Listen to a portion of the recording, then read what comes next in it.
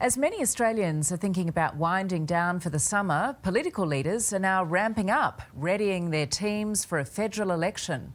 Voters will head to the polls within 8 months, and the campaign is expected to include challenges never faced before due to the pandemic.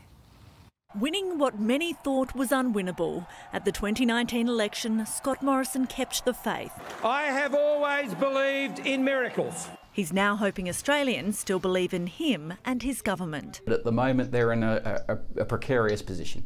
After 2 years dogged by disease and disaster, voters will go to the polls by the 21st of May. Today, the leaders were readying their teams for a close race. There is work to do federally and to ensure we build on our efforts over these challenging past 3 years. The decisions we make now will set the course for our future. What's unique about this campaign is how different the dynamic is going to be in different states. Premiers have loomed large during the pandemic, and experts say the federal coalition could face trouble in some Labor states. I think voter sentiment is quite volatile at the moment. The government holds only a one-seat majority and has lost a seat in a redistribution, while Labor picked one up.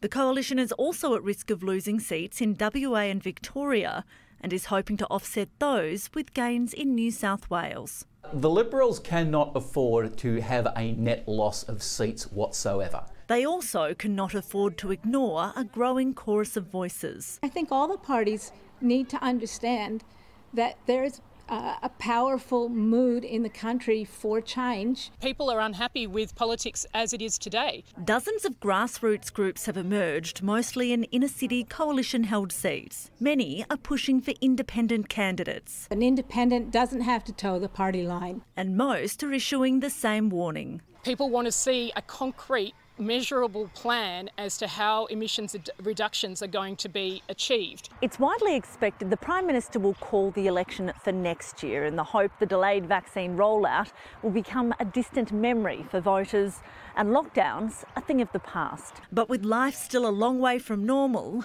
it's unlikely we'll see any of this. Walk in! On the way out! And with a pandemic election, only one thing is certain. It's going to be a campaign like no other. Fiona Willan, 9 News.